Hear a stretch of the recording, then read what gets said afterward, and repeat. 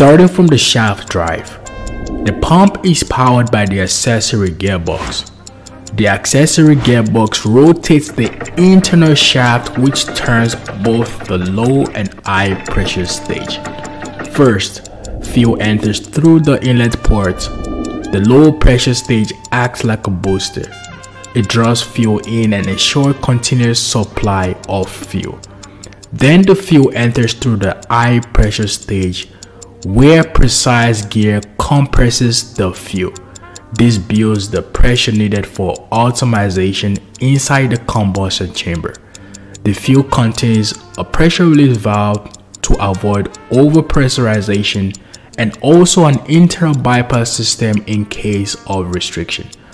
Before the fuel exits, it goes through a fine line filter. This filter helps to trap microcontaminants and keeps the fuel clean.